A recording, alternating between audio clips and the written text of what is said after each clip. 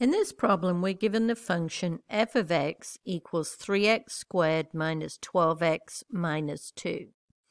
Well, what type of function are we given here? If you notice, the highest exponent on an x is a 2. That means I have a quadratic function, and when I graph it, I'm either going to get a parabola that opens up or down. Well, the first thing I need to find is if the function has a minimum or a maximum value. This is determined by whether the parabola opens up or down. So if I compare my parabola to f of x equals ax squared plus bx plus c, what is the value of a for my parabola? A is the coefficient of the x squared term, so it is 3. B is the coefficient of the x term, negative 12, and C is the constant term, so it is negative 2. The value of A determines if the parabola opens up or down. In our case, A is 3. That is greater than 0. It's a positive number, and if A is positive, the parabola will open up. So if I sketch my parabola, it's going to look something like this. And looking at that parabola, does it have a minimum or maximum value? Notice the graph does not go below this level here. Therefore, my graph has a minimum value. So in answer to part A, the answer is minimum. In part B, we need to find the minimum or maximum value and determine where it occurs. So remember, I'm finding the minimum value. The name of this point here, remember, this is the vertex of the parabola, and I need to find its x and y coordinates.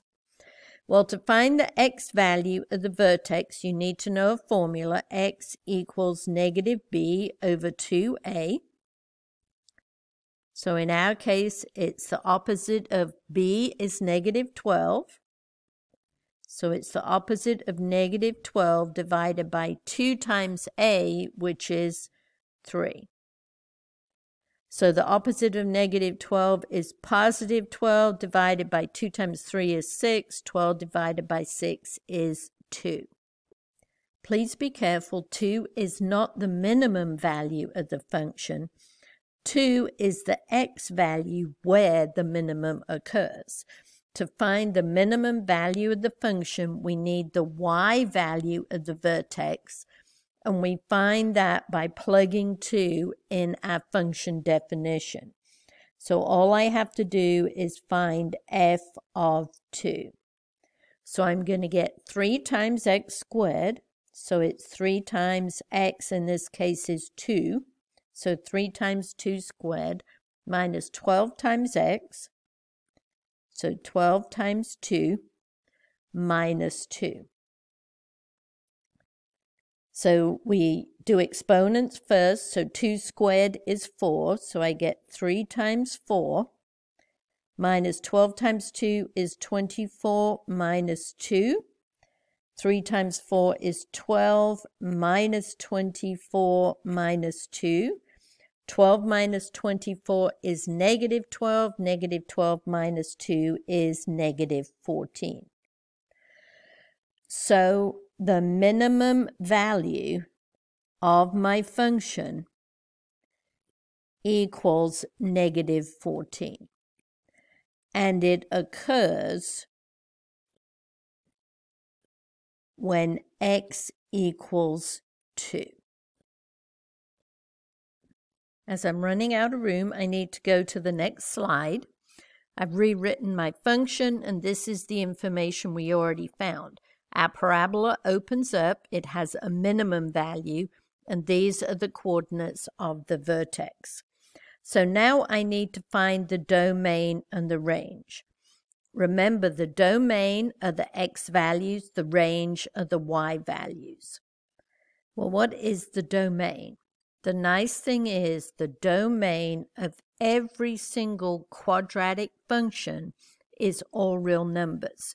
And how do we write that in interval notation? Parentheses, negative infinity, comma, infinity with a parenthesis. So that is the domain of this function. I think you can see it from this little sketch. Looking at these arrows at the end, there's nothing stopping the graph going out to the left or the right. So the domain is all real numbers. But the range is not, because there is no graph down here. To help find the range, I'm going to come up from negative infinity. Remember, range of the y values. There is no graph here, so I haven't touched the graph yet. And if I come up to here, this is the first point at which I touch the graph. And what is the y value? It is negative 14. So my range is going to start at negative 14.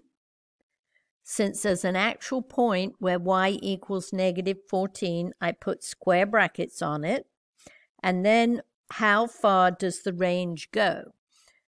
It keeps going up, and there's nothing stopping it going all the way up. So it will go to positive infinity, which you have to put a parenthesis on. So here is the range for this function.